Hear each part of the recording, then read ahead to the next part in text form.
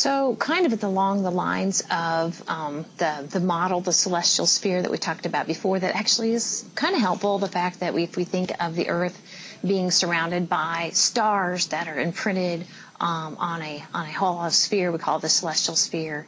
Kind of related to that, a long time ago, we used to not understand the concept of a star, not understand the concept of our solar system.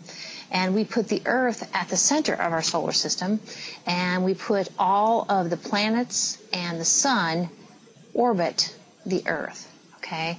And the stars all orbit the Earth. And it kind of actually, you can see that motion.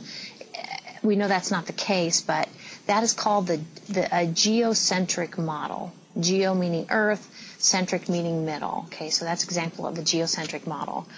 The other, and Plato and Aristotle were noted for subscribing to that model.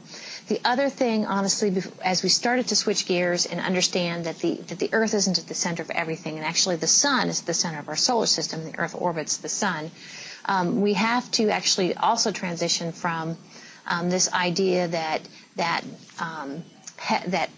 nature is perfect. And I think nature is wonderful and beautiful, but I do not think nature is perfect. And with perfection before, and it's more of a mystic thing, not just a God or Christianity thing, but nature is perfect. So instead of something a little more oblong, which is really the case, we were thinking that orbits had to be spherical or circular. So one of the things that if you put the Earth at the center and have the planets orbit the Earth and the sun orbit the Earth and the stars orbit the Earth, one of the things that doesn't make sense with the planets orbiting the Earth is the planets don't always go in one direction. So there's this thing, oh, by the way, if you print it off the slides, I'm going to have to go ahead and give this slide to you, so don't panic, I'll give it to you. But the planets don't always go the same motion. As this is actually Mars against the background stars from, June to November, right? Several months. And this motion right here of Mars against the background stars actually is what we call direct. I'll put a D for direct, okay? Direct or regular motion. So that would be okay. So because Mars was orbiting the Earth. I know it doesn't. But what wasn't okay is what we call this retrograde motion. So we have June to July. Now this right here, July to August, September, this is retrograde. I'll put an R for retrograde. It's a backward motion against the background stars. And then beginning with September, we have the forward or direct motion. Okay, so direct motion here, okay, and this is the retrograde motion right here. So, I give them credit because this was an observation of movement of the planet against the background stars, and they couldn't explain it with a geocentric model, okay? But the person who came closest to explaining it with still a geocentric model was Ptolemy. Now, when you pronounce Ptolemy's name, the P is silent, as I understand it, okay? So Ptolemy is his last name.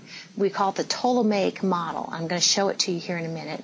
And it basically tries to account for what we call retrograde motion of the planets.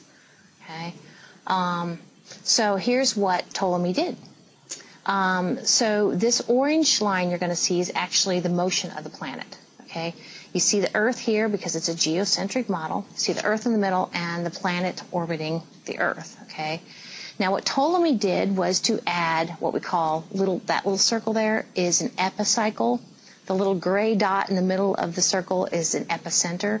And so you can actually see this would be the direct motion, okay?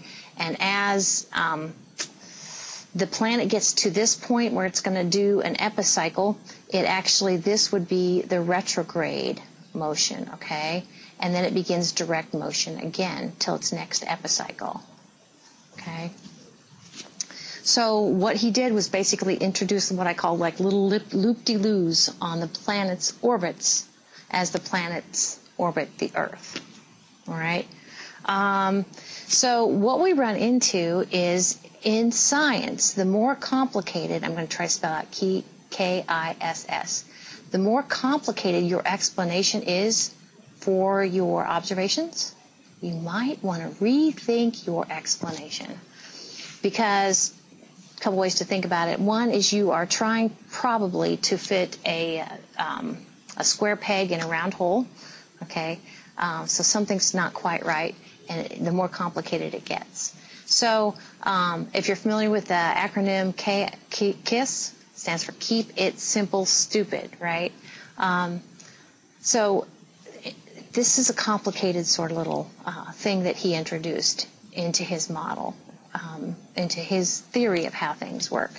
It's actually later on, I'm going to have a word for it called Occam's razor. Keep it simple, stupid.